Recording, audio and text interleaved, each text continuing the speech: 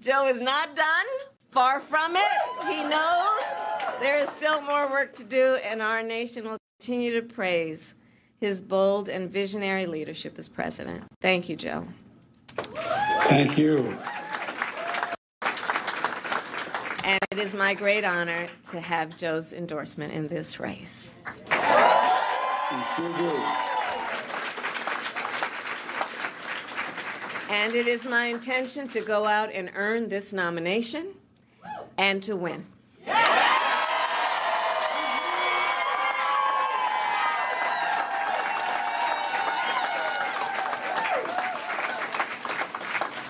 So in the days and weeks ahead, I, together with you, will do everything in my power to unite our Democratic Party, to unite our nation, and to win this election. You know, as many of you know, before I was elected as Vice President, before I was elected as United States Senator, I was the elected Attorney General, as I've mentioned, of California, and before that I was a courtroom prosecutor. In those roles, I took on perpetrators of all kinds.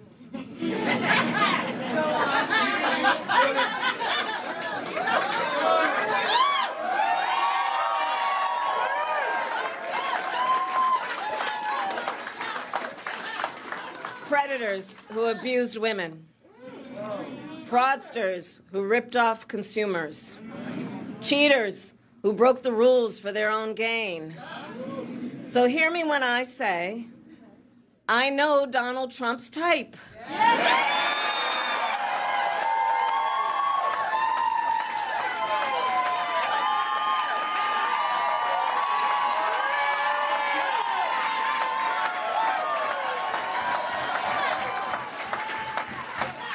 And in this campaign, I will proudly put my record against his.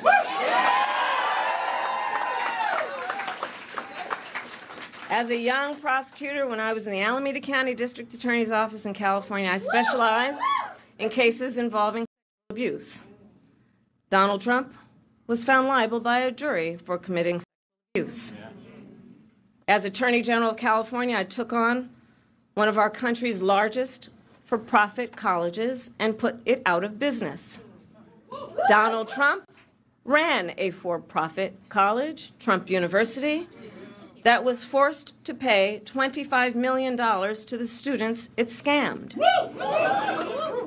As district attorney, to go after polluters, I created one of the first environmental justice units in our nation.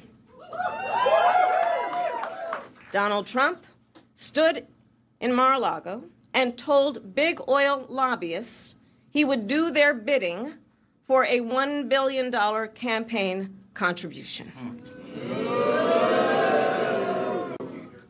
During the foreclosure crisis, I took on the big Wall Street banks and won $20 billion for California families,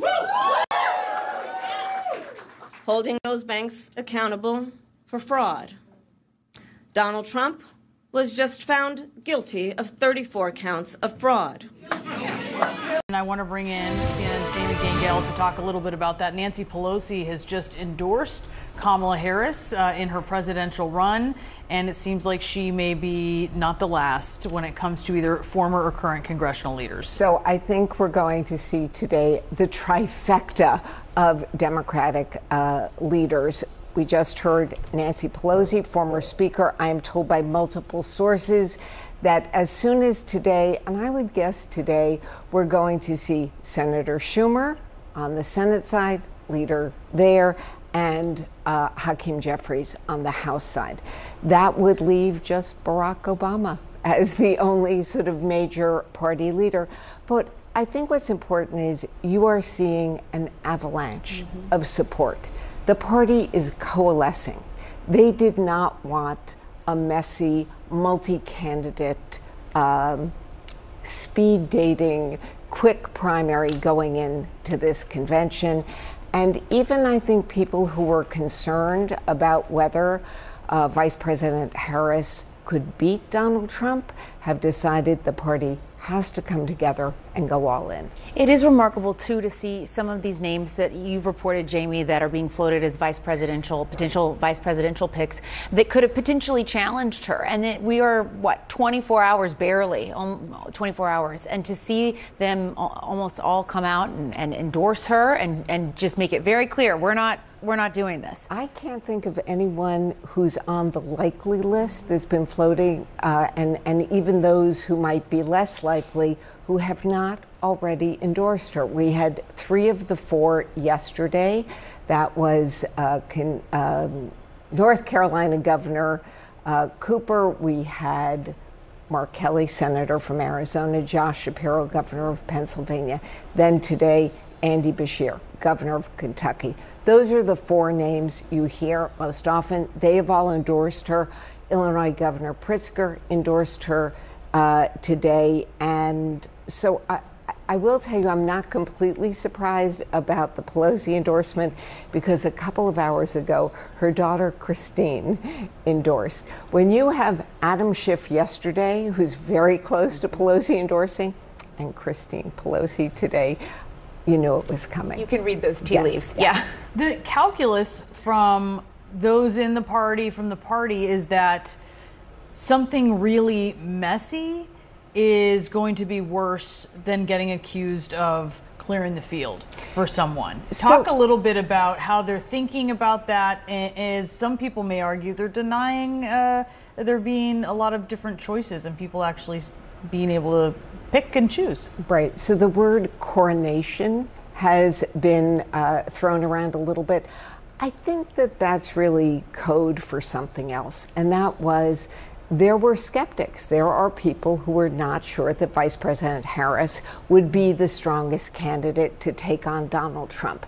And so there was an argument, let's have an open field, let's see who's out there. But when you are 4 weeks away from a convention, and I spoke to someone who is working on the videos for that convention yesterday, and I said, how's it going? And the source said, well, the message is the same, but we don't know who we're making the videos about, who are the names. The Democratic Party is known for messy. That's not, but I think this time they don't feel that they are running against a, quote, normal Republican candidate. Someone said to me, this is not Mitt Romney, this is Donald Trump. The source said to me, democracy in peril is not a campaign slogan. And so there was this tug in the party. Do we open it up and see if there might be someone stronger? Or do we coalesce? Is Vice President Harris the best one? In 24 hours, with all the money that's been raised and this flood of endorsements, they've been very disciplined. Mayor Jeffries, first, will you endorse Kamala Harris? And then I have one other question for you. Well, Leader Schumer and I are scheduled to meet with Vice President Harris shortly. The House came back into session today. The Senate does not come back into session tomorrow. I'm excited for that meeting. And let me say this, that Vice President Kamala Harris has excited the community.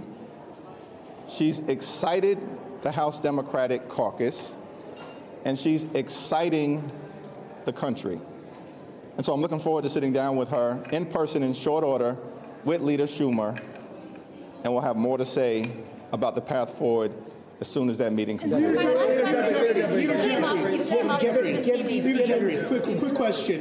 What does President Biden need to do these final few months to ease the path to help, while he's in office, to ease the path to make it easier for Democrats to flip the House and to keep the White House? Well, President Biden is going to continue to do his job. And he's put the country first. He's put the American people first. He's put hard-working American taxpayers first, which is what President Biden has always done. And as a result of his leadership, we've seen transformational change, fixing our crumbling bridges, roads, tunnels, airports, our sewer and water systems, rescuing the economy from the once-in-a-century pandemic, gun safety legislation for the first time in 30 years, standing up for our veterans, bringing domestic manufacturing jobs back home to the country, and passing the Inflation Reduction Act which is the largest investment in combating the climate crisis in the history of the world. We still have more work to do. We still have to lower costs. We still have to end price gouging. We have to continue to grow the middle class, defend democracy, and fight for reproductive freedom. President Biden will continue to do that job along with Vice President Harris and Democrats in the House and the Senate. This has been a few weeks of very intense discussions about Biden being at the top of the ticket. What light can you shed to the American public about the concerns that you conveyed to the president about staying on the top of the ticket? It's a private conversation with President Joe Biden that will remain private. Mr. Leader, I mean, there has been a lot of reporting about what was said and wasn't. So just for the record, can you just be clear? Did you ever tell the president that he could hurt Democrats' chances at taking back the majority if he stayed in the race? And secondly, what do you say to those, whether it's Ron Klain or congressional Republicans, who claim that Democratic Party leaders or elected officials pushed the president out? President Joe Biden is a heroic, patriotic, and transformational figure. And he will go down in history as one of the greatest public servants of all time. That much is clear. I had a private conversation with President Biden to express the perspectives that were wide-ranging of the House Democratic Caucus. That conversation will remain private. In terms of my Republican colleagues, former President Donald Trump and extreme MAGA Republicans are having a meltdown right now. A complete and total meltdown. Why? Because their presidential nominee is unpopular. The extreme MAGA Republican policies are unpopular, including trying to impose a nationwide abortion ban on the American people. And their Project 2025 is unpopular. So that's a direct blow to Trump, right? Harris and everybody else is coming together. And this is big for a couple reasons. It's a sign of unity because Harris is coming out and saying, not only am I going to take you on, and I have the skills to take on a particular criminal monster, such as yourself, Donald, but also we're ready to go. It's been one day. I got my campaign office, I got my staff, I got my people, the media's here, and in one day, I've unified my party more than your party is unified.